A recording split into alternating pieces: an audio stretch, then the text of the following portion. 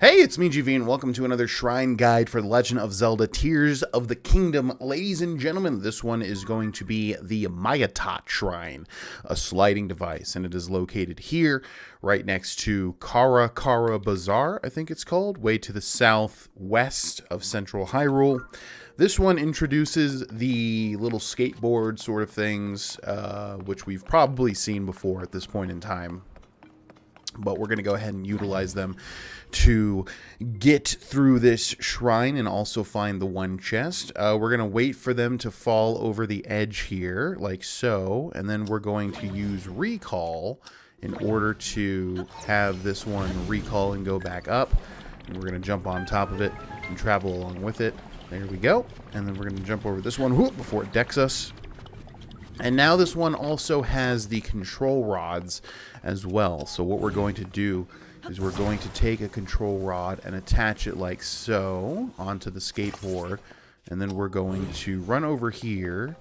And I'm not sure if you can just get through this entire shrine by running through the sand. You might be able to do that. But they obviously want you to utilize the little contraptions and stuff. So we're going to grab a fan and bring it over here.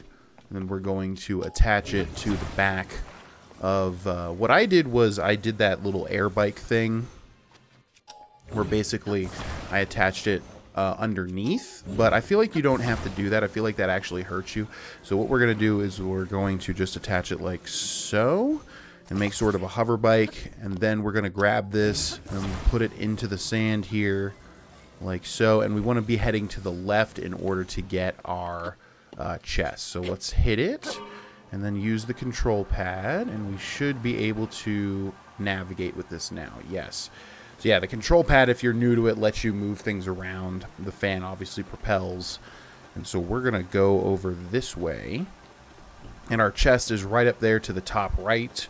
So we are going to park this thing here, hopefully.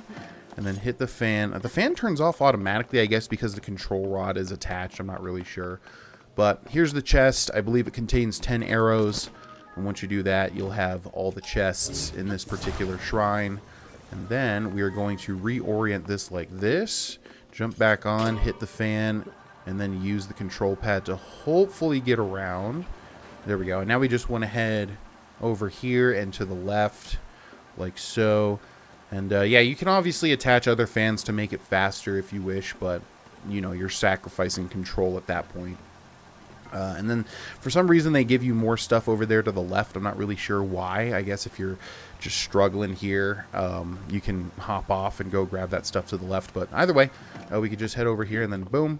And we are done with this shrine. Thanks so much for watching. If you found it helpful/entertaining, please leave a like and a comment, subscribe, and we'll see you in the next one. Bye-bye.